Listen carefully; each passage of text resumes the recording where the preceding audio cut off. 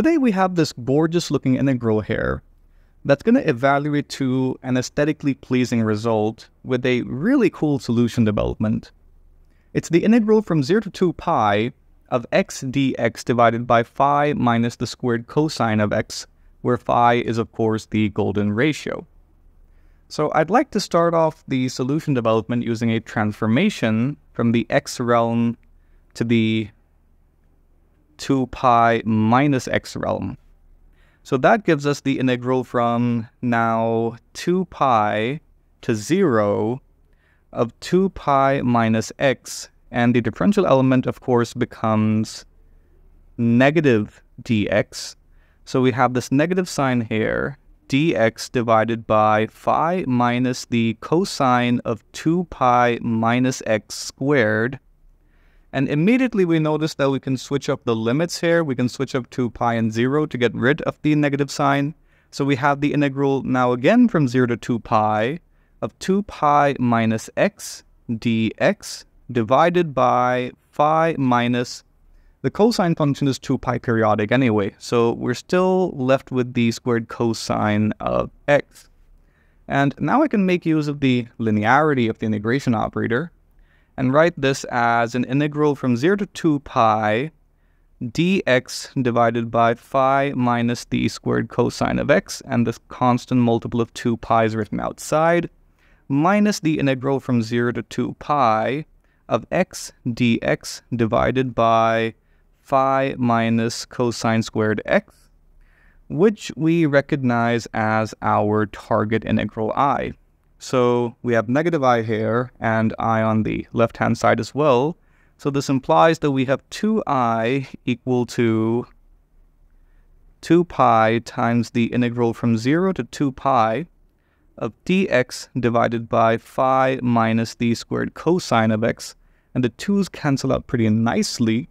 So we're now interested in this structure that is the integral from 0 to 2 pi of dx by phi minus cosine square x. Now how exactly do we approach this?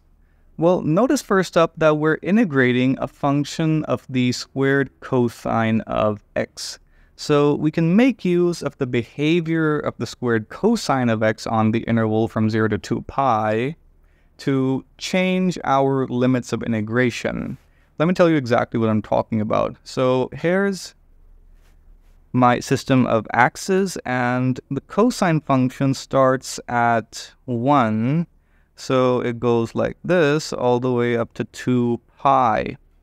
Now for the squared cosine, the positive and negative areas mean the same thing, right? They're equal.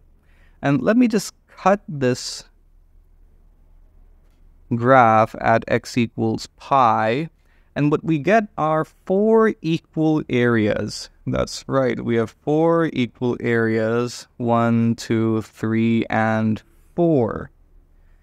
So that means instead of integrating from 0 to 2 pi, we could just integrate from 0 to pi by 2 and multiply the result by 4. So this implies that I can write I as 4 pi times the integral now from 0 to pi by 2 of dx divided by phi minus the squared cosine of x. And this is a really nice structure to work with because the limits of integration are a lot more familiar. They're probably one of our favorite limits to work with, 0 to 2 pi. That's a really nice interval to work with. Now, how exactly do I approach the integral now?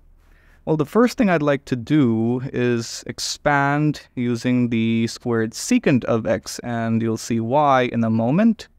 So if I just multiply upstairs and downstairs by the squared secant of x, wait a second, much better. We have phi times the squared secant of x minus 1, because cosine and secant are just multiplicative inverses. And I'd like to expand this secant term here because we know that this is 1 plus the squared tangent of x. So this implies that I equals 4 pi times the integral from 0 to pi by 2 of the squared secant of x dx divided by phi minus 1 plus phi times the squared tangent of x. And now would be a really good time to like and subscribe. And speaking of liking and subscribing, I recently started a new channel on which I'll be uploading formal math courses content, starting off with complex analysis. So link in the description below. Do check that out, and I hope you enjoy it. I hope you learned something, and I hope you enjoy it. Anyway, so what exactly am I going to do with this structure now? Okay, well, if I expand using the square root of phi, then notice here that what I have is just the inverse tangent structure. So we could just let phi, root phi times the tangent of x that is equal u. And this implies that root phi times the squared secant of x dx equals du, which is exactly the structure we need for the differential element. And this implies that I can be written as 4 pi divided by root phi times the integral from, well, as x approaches 0, u will approach 0 as well. And as x approaches pi by 2, you get an upper limit of infinity. And we're left with du divided by phi minus 1 plus u squared. And phi minus 1, of course, can be written as root phi minus 1 squared. So you have a nice inverse tangent structure now. So you have 4 pi divided by root phi times root phi minus 1. And we're left with the inverse tangent of u divided by root phi minus 1, with the limits being 0 and infinity. So as u approaches 0, we get the inverse tangent of 0, which is 0. And as u approaches infinity, we approach pi by 2.